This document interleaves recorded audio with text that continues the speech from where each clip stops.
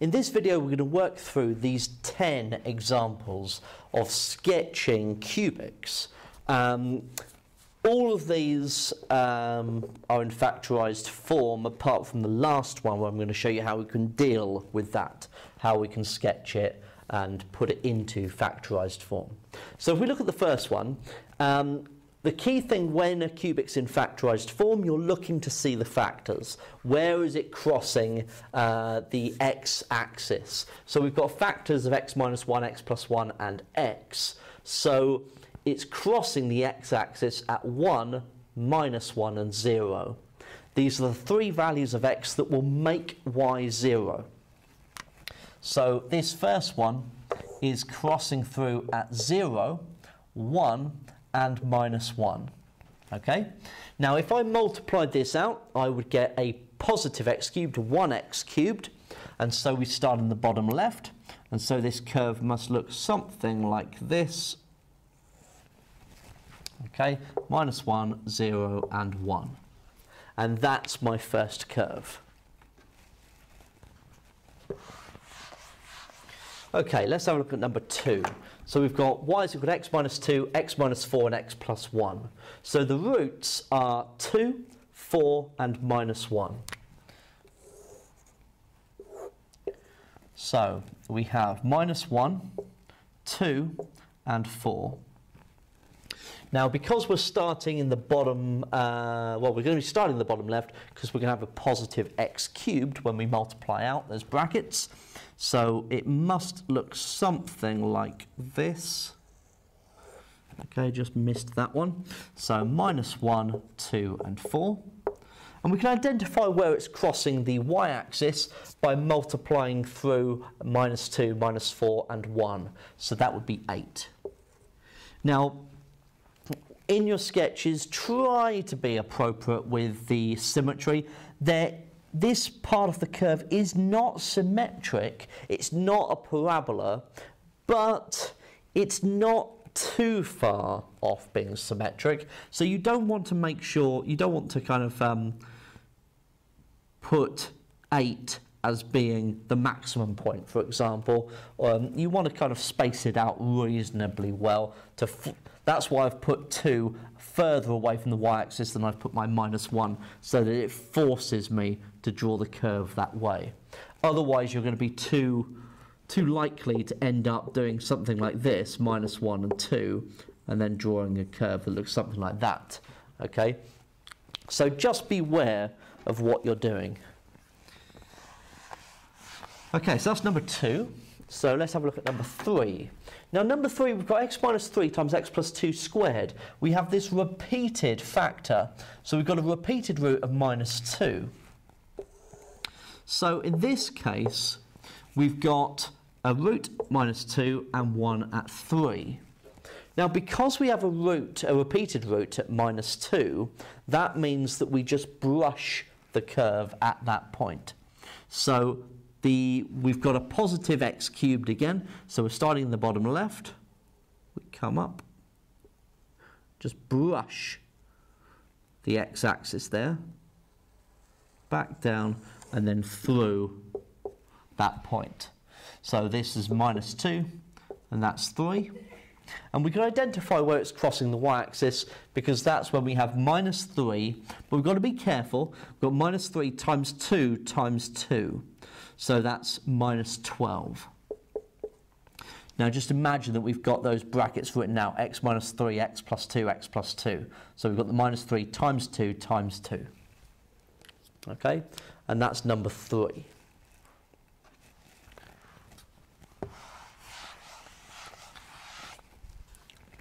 So with number 4, we have y is equal to x plus 5 times x minus 1 squared. So we've got this case again like in number 3 where we've got this repeated factor, and so we've got this repeated root.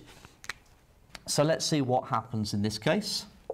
So we've got the minus 5 and we've got 1.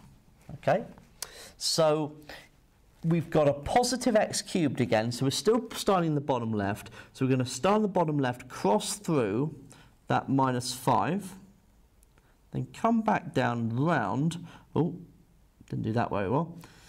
So we're going to come back down and round and just brush the x-axis at that point. And so we've got the -5 and the 1.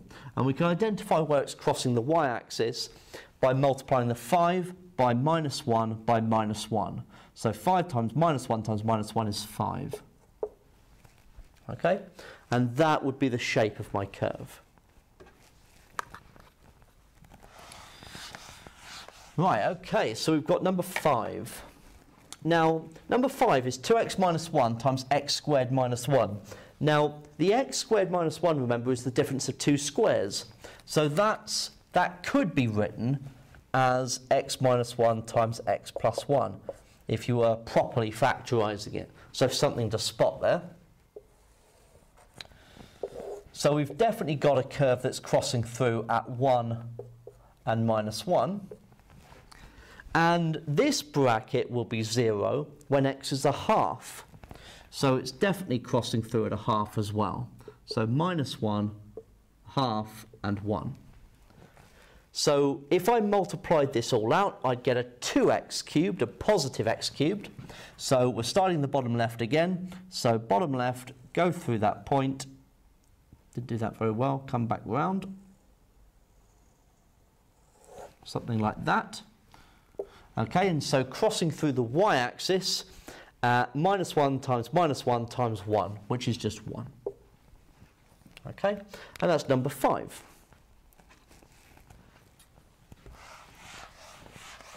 Right, let's have a look at number 6. So number 6, we've got y is equal to 4 minus x times x plus 2 times x plus 3. Okay, so we've got this curve crossing through at 4, -2 and -3. So -2, -3 and 4. Now, if I multiplied this out, I would have a minus x cubed because that minus x there. So because it's minus x cubed, that must mean I'm starting the top left, not the bottom left. So top left, coming down through that point. Ooh, that didn't go very well. Let me try that again.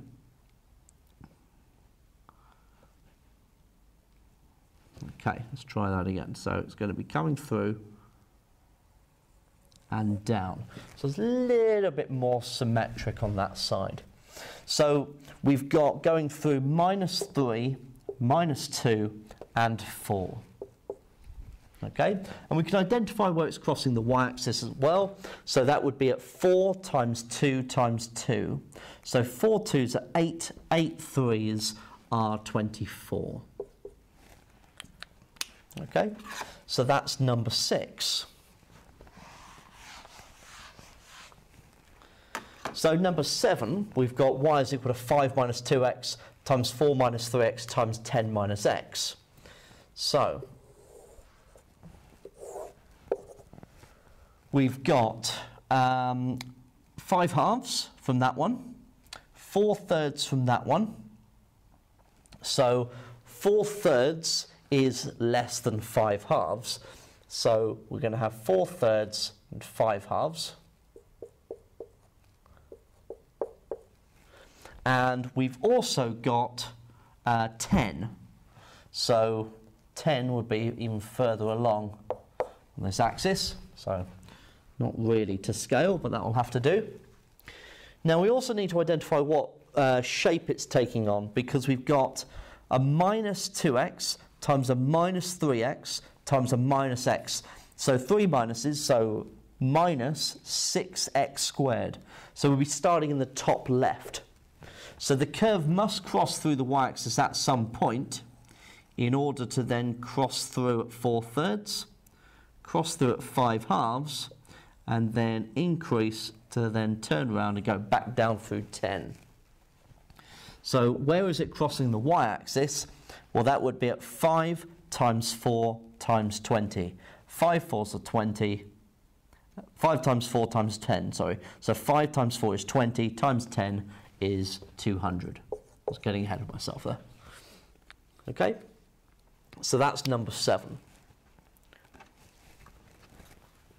So you should see by this point that in order to work through, I'm identifying where it's crossing the y-axis, the x-axis first.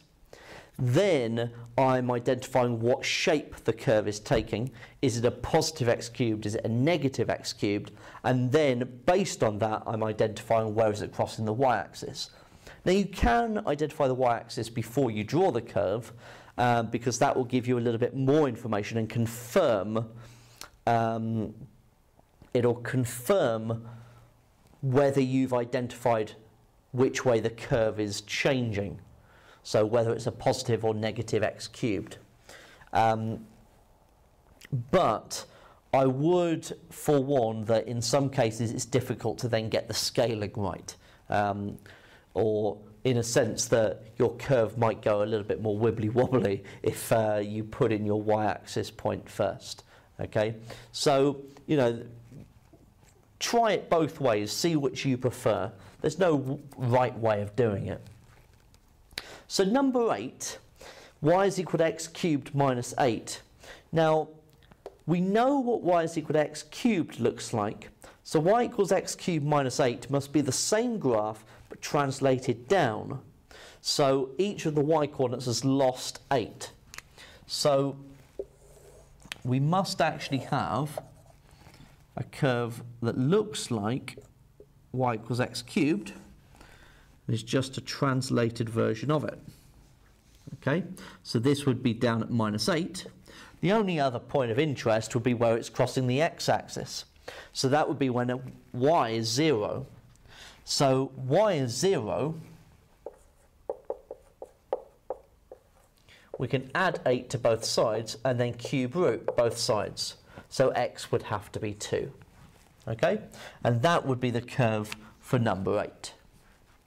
So a slightly different idea to the rest that we've been looking at, but remember that's still a cubic, okay? And the same for number 9. I mean, number 9 we've got y is equal to x minus 1 all cubed, okay? So this is a little bit difficult if we just use the methodology that we've learnt so far, because clearly it is a curve, a cubic, that will be going through the x-axis at 1, because we've got that singular root, but beyond that it's difficult to say. However, the fact is that because we're going to get a positive x cubed, we'd be starting in the bottom left, okay, and moving towards the top right. We can identify where it crosses the y-axis, because that would be minus 1 times minus 1 times minus 1. So that'd be minus 1, so it goes through minus 1. Okay.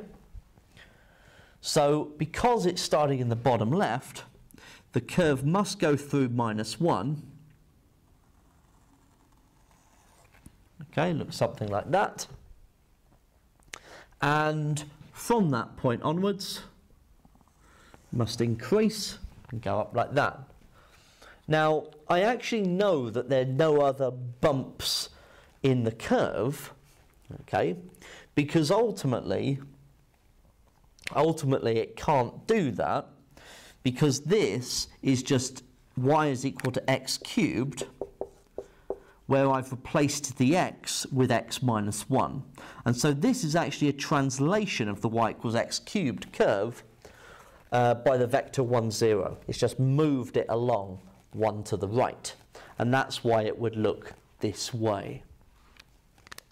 Okay? You know, you can try points as well, and you can substitute points in. There's no other point where this curve will bend.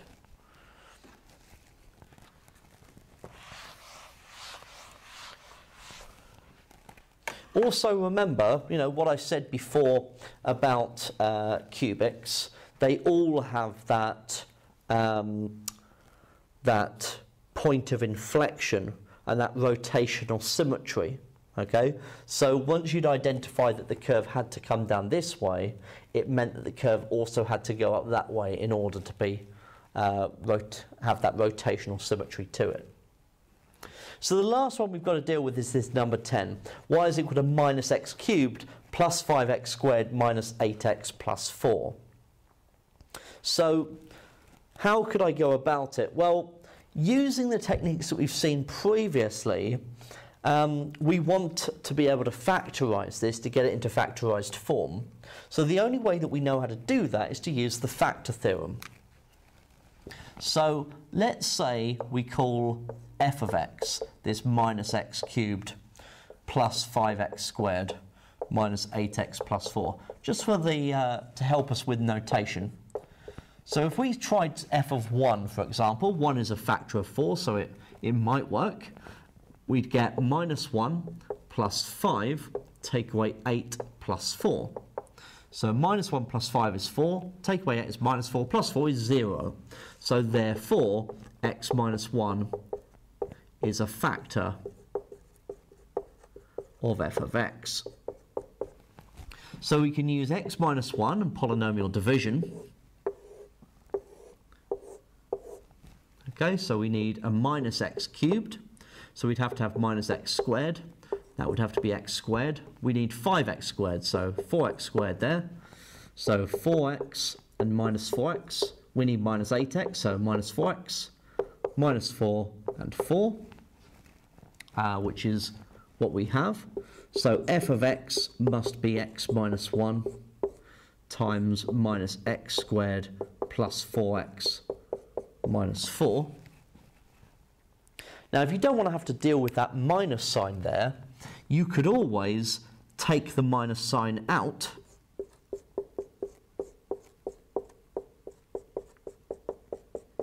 Okay, and it would change the sign of each of the values within that bracket. Not in both brackets, only in one. Okay, only in the one. Otherwise, you would have introduced another negative. So this is minus x minus 1, and this is x minus 2 squared. Okay, so if you like, you can bring that minus sign back into that bracket. If you like, that's perfectly fine. So we've actually got f of x is equal to 1 minus x times x minus 2 squared. So if I was to graph this, I would be going through at 1 and 2. Okay, now if I multiplied this out, I would have the minus x cubed like I've got there. So it must start in the top left, and there must be this repeated root at 2. So the curve must come down through 1, repeated root at 2, and then back round. Okay, so 1, 2, and then crossing the y-axis at 4. Okay, and that is what this curve must look like. Now obviously that curve hinged on the fact that it had factors that I could find using the factor theorem. In general, if I just wrote down any old cubic, that wouldn't be the case. So I set this up so that this process would work, and you can see it all in action.